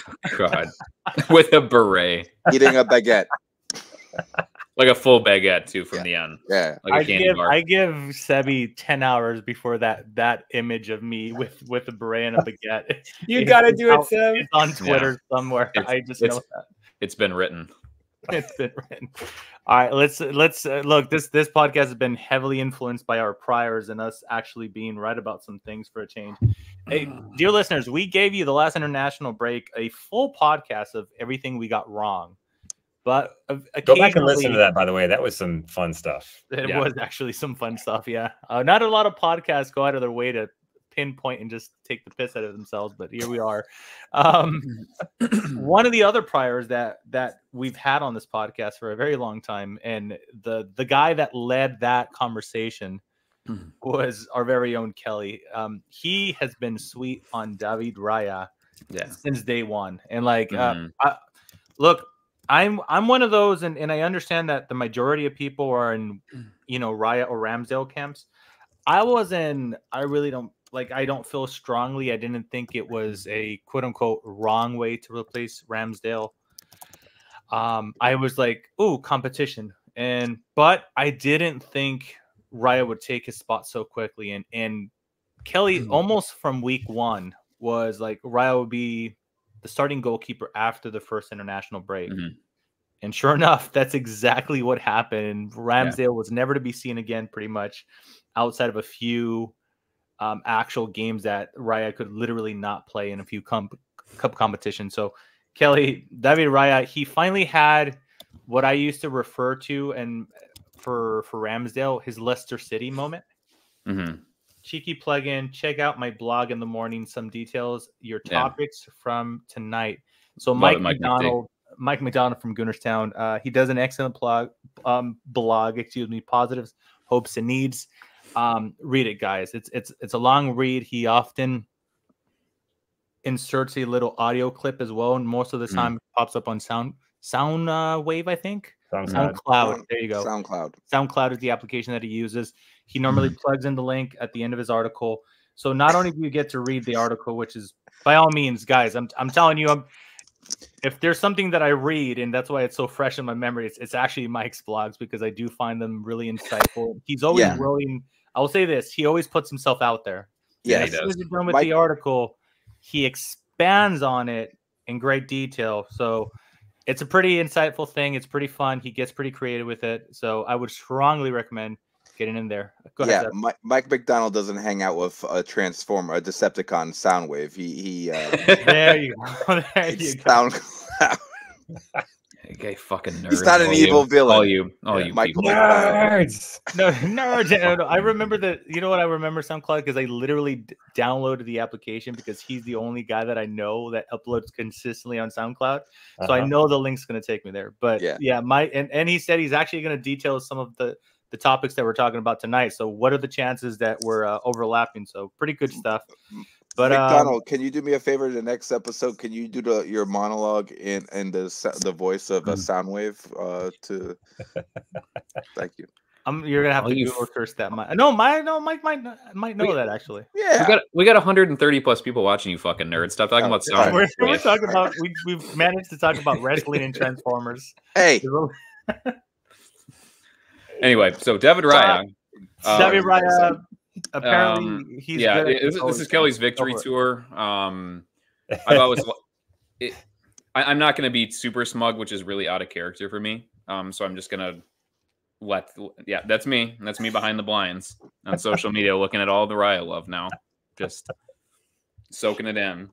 No, it's the reason why I've always liked Raya is that it was pretty clear how he's going to fit Arteta's system. I was critical with him too. I did my own search and I was pissed at him for some of the bobbling and some of the stuff that happened during the bad times too, but largely great style fit, great culture fit. And I think the greater fan base is seeing how he helps control matches with how well he plays and how accurately and calmly he plays with the ball at his feet and claiming crosses. And who's a better shot stopper? Ramsdale's a better shot stopper, but who's better at everything else? Actually, I'll rephrase it. I don't think Ramsdale's a better shot stopper. He can make saves that Raya cannot make, but in that one particular category is flashy and it's noteworthy when Ramsdale makes some spectacular saves. But the boner stuff that Ramsdale does a lot, and I think it's been people supercut this together, and it's easy for us to get too ahead of ourselves with social media comparison. But like how Ramsdale has expressed pretty openly that he struggles to stay engaged with matches and it's concentration issue, and he likes being busier. and Raya is more. I mean, well, he's older. I think he's more mature. Aside from just being physically, like literally older, I think he's a more mature human as well. And Raya has talked at length in a lot of interviews about how he challenges himself to stay engaged always. And I think being a better player with your feet and being a larger part of build-up and being a more integral part of that and being more off his line a lot, I think that helps him stay engaged. But I think it's just a personality thing too. It's just an attention span thing. It's a concentration thing. And the style of football that Mikel Arteta requires puts an outsized emphasis on the things that Raya does best and a lower emphasis because of how little possession we give away and how few shots we give. It's just less on what he does. In the same way that like Manchester United are probably just fine with having an inferior shot stopper, but a better footballer at goalkeeper now. But like he's gotten through their goalkeeper is actually quite good. Largely aside from making some mistakes and crumbling under the pressure a little bit. There's a reason why they have the keeper they have now, and their ex-keeper is still unemployed 9 months later as somebody who cannot kick a football, to say almost comically so for an elite goalkeeper. Anyway, this was a great kind of, I think, Raya moment where he's, I think, fought the fans a little bit, and I think it's made it difficult on him psychologically and personally. But since after coming out of the Dubai break, it seems like he has all the confidence in the world. He clearly has the confidence of his manager and his teammates. And this is him on the big stage, I think, is fully the last fans, begrudging fans that were resisting this change, I think are understanding why. And I mean, nothing screams getting the fans on sides like being dominant in the penalty shootout. And he stopped 2 of them, and he really, really almost stopped the third one too. Like he just couldn't quite get there. And I think we need to be reminded that he is quite a good goalkeeper as well. In addition to the passing, in addition to being Arteta's boy or whatever, like he is quite a good goalkeeper in a lot of different ways. And it's kind of funny too, how he went, the first thing he did, like when they came over, it was Nakikani or what, they're going through the preferences and everything. And I think they talk to Raya too. And they were like, he memorized all of them anyway from earlier in the week. He knew what other penalty takers would be and where they preferred to go. And he was just doing a review and everything. And it was just, I think it was one of those moments where after he stopped the initial one, it's like you kind of felt like, okay, this is him taking this and this is his time now. And he should be floating on air because there's nothing, I can't imagine as a goalkeeper anything more invigorating and empowering than man of the match, penalty stops, faultless in a Champions League knockout match at home when that giant monkey was on our back for a decade and a half. So kudos to him. I've been saying I told you so a lot online, which I did tell you so, which is great, but so I can be a little bit smug here, but I think past my bullshit, I'm just, he's the right keeper for what we're doing right now, in the same way that Ederson is maybe not the greatest goalkeeper in the world, but is the right keeper for Pep Guardiola. And if there was ever a perfect advertisement for how different Raya and Ramsdale is to each other, it's this game against Porto and the game against Brentford, right? Because those are back-to-back games. Ramsdale pulled off the seemingly heroic in terms of some of the saves he made, and let's be clear. I think he makes saves that are hard. He makes them look even more spectacular because of the way that he extends his body and flails around. And we've been talking about that for a while. Like he just loves to make things look spectacular. But he also makes those mistakes because of the focus that you talked about, Kelly. And I think what Arteta needed to see in a keeper that was going to be kind of the part of the finished product, the finished squad that he really wanted to assemble for a team that could compete for everything, was a player that could communicate calm, that could be the first attacker at the base of the defense, right? Which is what the goalkeeper is. A guy who could command his box when balls would be flying into it. A guy who could have a good rapport with his defense, and a guy who could stay engaged for the full 90, which clearly Raya can and does. And while we all love Ramsdale, the person and the character, and we had wonderful moments with him last year, like Spurs away is a great example of that. and many others, and we'll always remember him for that. Raya is the perfect fit for who we are now, and I think that's a real message to the rest of the squad too, which I think the rest of the squad is generally who it's going to be now for a bit, at least in terms of our starting 11, minus perhaps the number 9. But it's like, you know, as good as Ramsdale was, as trusted and loved as he was, Arteta is a madman. And if he thinks there's an upgrade opportunity on anybody, he's going to take it. He's not afraid to do that, even when it's unpopular. And we all heard the messages coming out of the team and the club that, like, some players were wondering why Ramsdale was being shuttled to number 2, and he was really loved by the team. And you know, he's an England international, and we had a lot of English players in the team, so there was a camaraderie there that, you know, they wanted to have stay intact. And, you know, Raya seems like a bit of a more of a quieter guy, and he was in on loan, and all the things came out, and it suggested that was a big risk Arteta made. But at the end of the day, if Arteta, and I think we need to learn to trust his intuition and his talent evaluation, that if there's a guy he really wants, I mean, he's proven us enough times wrong as fans that we should probably take his word for it. I mean, we've been wrong on, there's a lot of people who are looking pretty silly about their Kai Havertz perspectives. A lot of guys who have looked really silly about Raya. A lot of people have looked really silly about Ben White. We've had a really good laugh at rival fans who were making fun of us because we got Odegaard over what's his face, smug fuck at Spurs, Madison. Yeah, Madison. Like, people have been taking the mickey out of, our own fans have taken the mick out of some of the things that Mikel has done and some of the choices he made, and rival fans have too. And everybody's looked silly in the end, outside of like the Willian and the Cedric that happened in the first summer that he was here. We were trying to shortcut our way back to the Champions League. If you look at the roster of players he's bought, very few have flopped. In fact, I would say the only ones that have flopped have been guys that were punts anyways. So I think it's best that as fans, we get behind what he wants to do until he proves it otherwise. Well, also you look at, and we won't spend a ton of time on this because we have an international break coming up, but like, you look at when we fully have our technical director and manager on side ready to go, look at January and the summer. Look at the last calendar year of signings and what they did for us this week, right? Like, look at all of them. And it could have been all of them if Timber had been healthy. We don't know what part, but I mean, starting the Community Shield is versus, you know, one of the heaviest, if not the biggest opponent that you can during the entire season. There's reason to believe that Timber was going to feature very heavily, not only because of the minutes that he got during preseason, but the Community Shield itself. So he was likely could have been 4 for 4. He was likely going to be the starting left back for this season. That was likely the plan for him. And so, like, when you look at that, you extrapolate that out, and it's just, I mean, you talk about Edu grilling with a cigar going, like, holy shit! Like, he's just got he's not getting a lot of negative Instagram messages anymore, is he?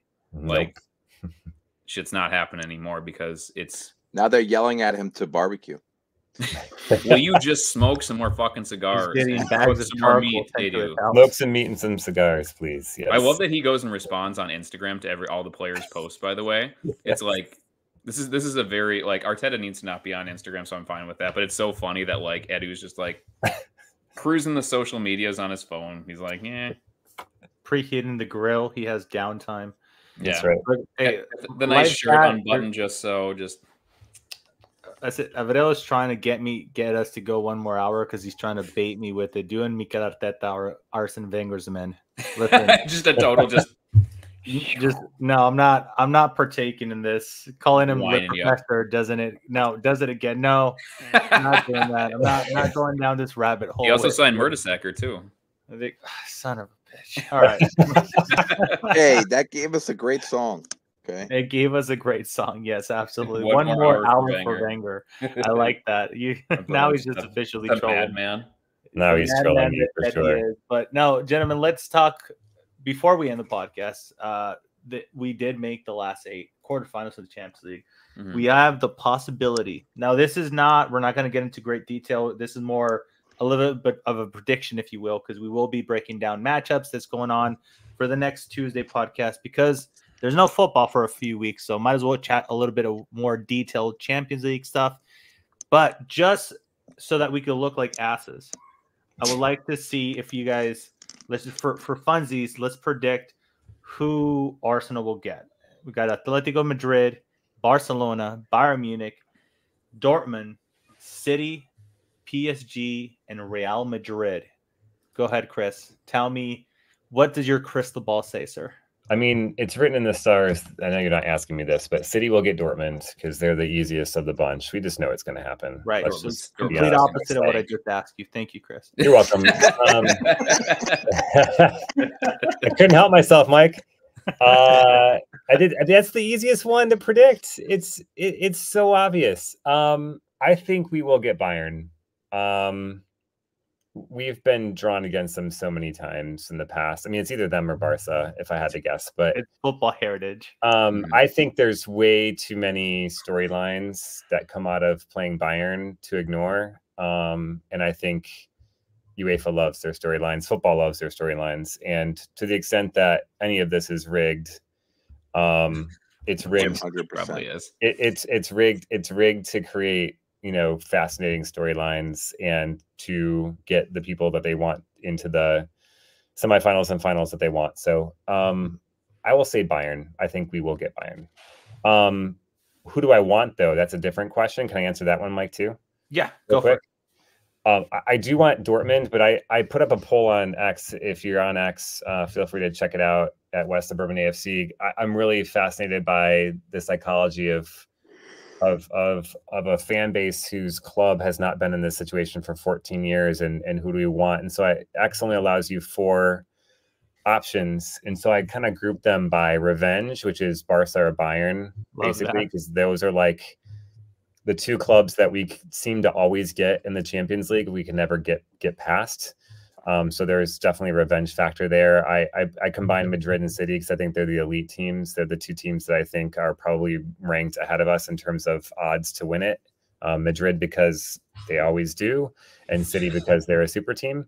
I combined Atleti and PSG. I don't know that there's that much in common, but I do think that both of them pose a bit of trickiness, like Atleti just because they're like Porto times 1,000 in terms of their dark arts. And PSG because they have Mbappe, and as we know, the Champions League, if it's nothing else, it's a game of moments, it's a match of moments, and when you have the best player on the planet playing for you, that could be a tricky proposition.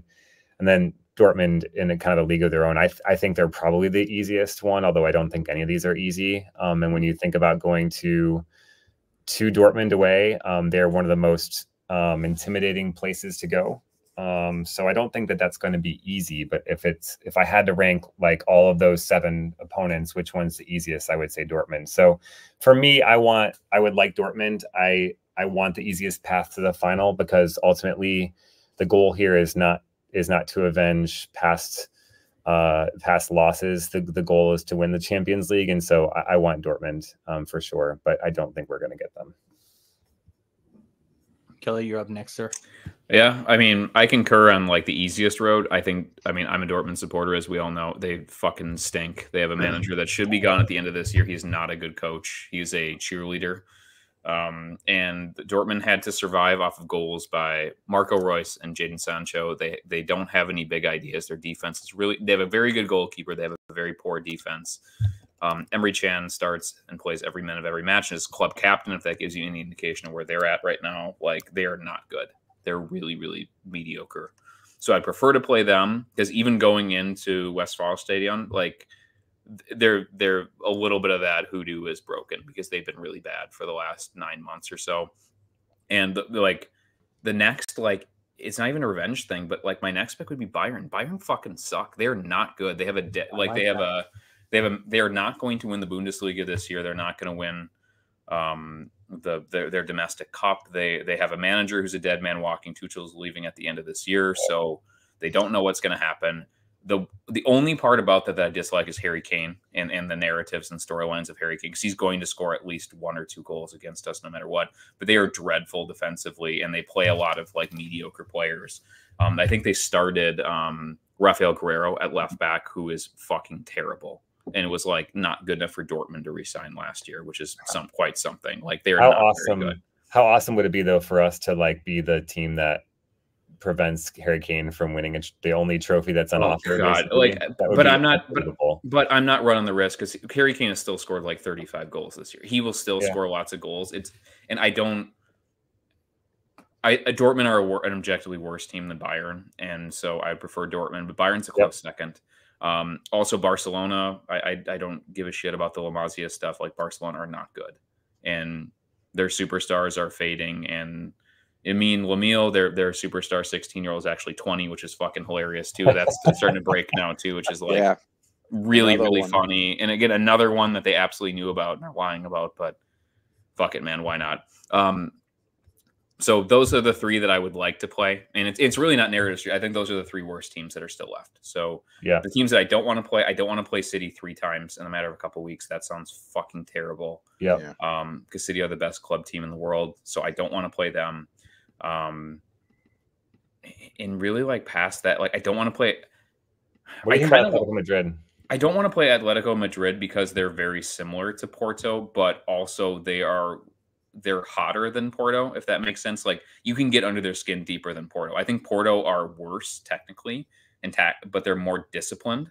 And so, like, basically what happens when Havertz does what he does, like, basically Mario Hermoso comes in and puts a leg breaker in and gets sent off. Like they Rodrigo de Paul totally get sent off. Yeah, like they have that switch in, and I think Atletico too basically are powered by Griezmann. And the only reason that Inter lost to them is that Inter thought they were going to cruise that match, and then they got bit, which is fucking hilarious because fuck Inter, obviously. But like, obviously, but like, as you do. As you do. as they do themselves in knockout competitions, clearly. But yeah, I mean, I think it's one of those things. But here's the really good thing about this: we could beat any team that we play. Any team that we play over 2 legs, we could beat, and that hasn't been true basically ever in my entire Arsenal career, ever as a fan, like supporting them. There's never been a time. Well, first of all, we don't go to the quarterfinals very often, but like when we do, we are literally we can beat over 2 legs any of these teams. And we can. Again, I would prefer to not play City, and I prefer to not play the biggest teams, but we are firmly in the top, probably the top half of strongest teams. And I'm not, this is the kiss of death too. I guess PSG are a 1-man team, and like they have a lot of average players that are not challenged particularly often domestically. So like I'd be fine with PSG as well, but you got to score more. The biggest thing that we are going to start, we have to score goals in knockout competitions. It can't just be suffer ball like we did this past. Like, whatever you do, we have to become more potent and be more threatening, and then trust our defenders to defend. And if Mbappe gets a couple goals, or Lewandowski gets a couple goals, or King gets a couple goals, you got to score more than that, and that's it. I think if we faced PSG and Mbappe is gonna realize why he didn't come to the English Premier League. He's gonna be running ragged with Saliba and Gabriel. Saliba put Mbappe in his pocket when he was playing for Marseille. So very nice. Yeah, picturing like a heroic Kivior tackle on Mbappe that will follow him forever for the rest of his life. That'd be great. Yeah. All right, yeah, for real. The romantic handshake between Mikel and Mbappe at the end of Arsenal winning 4-2 on aggregates. Just starting the rumor mill for the whole summer. Seb, give me who you think we're going to face, who you want to face, and who the fuck you do not want to face. Who I think we'll face. I just think we're gonna get fucked over, and we're gonna get City. Boo! I know. I just have a feeling we're just gonna get it. We're gonna play them 3 times. I don't want it. Nobody wants it. Who I want to face? I want to face Barcelona. I like it. Fuck them. hard, like sideways. Like I hate them. That is the European team I hate the most here. A bunch of cheating bastards, and I just hope one day they get their comeuppance and get relegated into. I don't know. Anyway, and then what's the next one? Who you think? Who do you want to play the least? Yeah, I don't want to play City. I think we're gonna get City. Yeah, I think we're gonna get City, and I don't want to get City, and I want to F up Barcelona. Sweet for revenge on those bastards. They stole a Champions League, from us, and I will never let that go. I hate them more than anybody. But imagine, Seb, if we were to play them and we beat them 5 times in a season. That would be outrageous. Outrageous if we did that. I know, it'd be amazing. It'd be amazing. This would be the penultimate season. This would be the most amazing season Arsenal has ever had if we did that and won the Champions League and the Premier League. It would be the best season. I don't think you could argue any differently. It would definitely remove any of you had an easy pathway to the final. No, they'd somehow say like City's having an off year. Blah, blah, blah. Like they would do it would sure as hell remove that. I think we're going to get Real Madrid. I would like to play a team like Bayern or PSG, who I perceive as achievable, but they're still a big name. And I think that eliminating a big name on paper in world football might give us a little bit of extra oomph, if you will. And as far as avoiding, for me, it's a mentality thing, man. Just like I am assuming that emotionally and physically must be draining to play Manchester City, because we saw the 2 games that we've had thus far this season. They're not typical games. We wait more. We're way more patient. There's not so many passes. There's less possession, but it paid off the 2 times. It paid off in the Community Shield and it paid off at the Emirates. And I just think it's a different type of football. I know it's not so much free flowing, but considerably more organized, almost Simeone way of playing. So I just think those type of games take so much out of you that I would much rather have a one-off versus City in a final than to play them 2 more times or extra time, regardless if we make the final, of course, one more extra time in this season. So that is it for me. That will be the podcast for tonight. We're going to tell dear listeners where they could find us, where they could see you bombing rival fans at the and Kelly's almost out of booze, so he's definitely not podcasting anymore after that. Chris, you want to tell the where they can find you? Everybody knows where to find me. Everybody knows where to find me. If they haven't seen me retweeted or liked or I don't know shouted down by somebody, you must not be very active on Twitter. I'm all over the place, but if you somehow have missed me, West Suburban AFC on Twitter, I like to get into it with rivals. I have a problem. Yeah. And I'm not going to seek help for it. I'm sorry. I'm just not. Just lean into it, baby. I don't apologize, and I will continue to do it. And as I said at the top of the pod, I'm going to be an insufferable bastard if we win anything important this year, just so you guys know. You're like that McGregor gif that says, I would like to take the time to apologize to absolutely no one. Human version. To absolutely nobody. Yeah, exactly. That's you for sure. That's me. And last but not least, Kelly. Well, not last but not least. Actually, that's Sebby. Sebby's last and least, obviously. Definitely least. Definitely least. Go for it. You have to answer for that French official in that fucking match, man. At South Metro AFC again. I'm fairly chippy. I have a lot of big opinions, and I will admit why I'm wrong, but I will tell you when I'm right too. So it's been a fun. I think that's what it was like after about 2 minutes after that match, after I got done, just losing my fucking mind at home, and I kind of came back into the chat and went, "Ooh, this is a good day for Kelly's Priors." This is a very good day for my opinions of the past. But anyway, at South Metro AFC, again, it's been a lot of fun, guys. Anytime that we have all four of us here, it's always unique, special, fun. And like, again, to all of you guys in the chat, on Twitter, online, 160 people viewing us right now, which is great for us. And so please like, subscribe, iTunes, Spotify, all the places wherever you get us. It's a lot of fun. It's more fun when we have you guys here with us. So yeah, and for those people that have like 12 accounts that are watching us, to pump up our numbers, thank you. Gabriel. Yeah, I think he's up to 3 digits now. It was like 130 of those.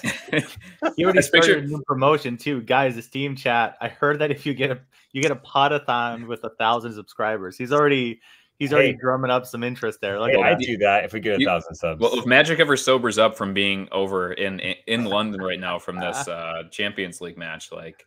We only get 1 hour of the podathon. Like, I mean, let's we got 2 hours last year. We did get 2 hours last year because we're in the middle of the night. Nobody wants to be on there in Europe. But like, we take wins here, all right? Don't do that to us, Kelly. We take wins around here. Listen, I'm happy to do the graveyard shift. That's an honor.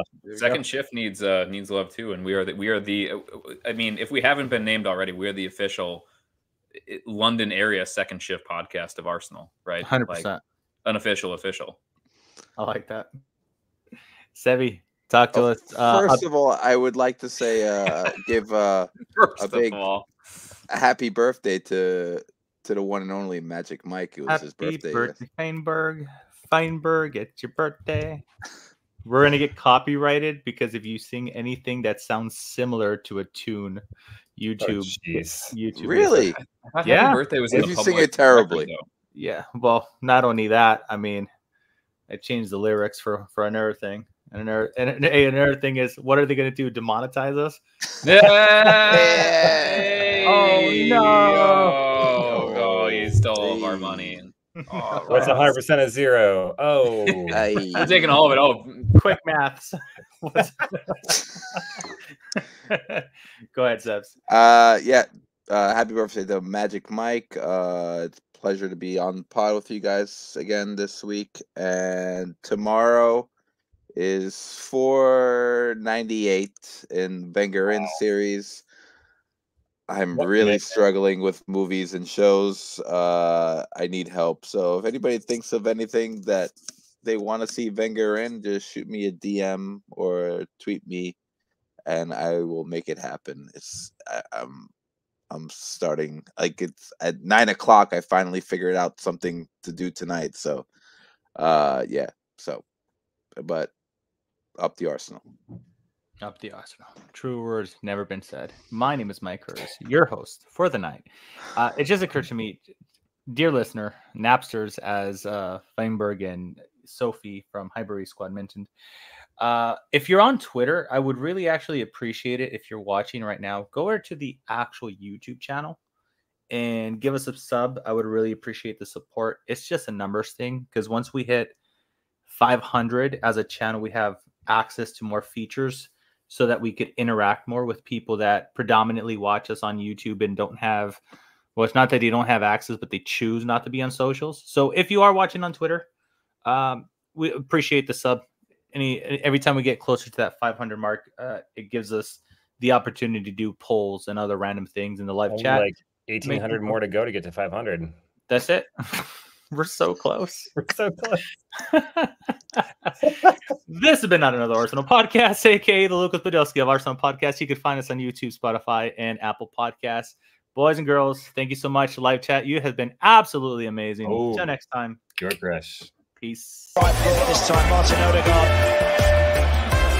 Zinchenko from Ketty. Martinelli tiptoeing in. Predatory, perfect. There is a gorgeous arrogance about Arsenal now. It really is. They are enjoying every second of this.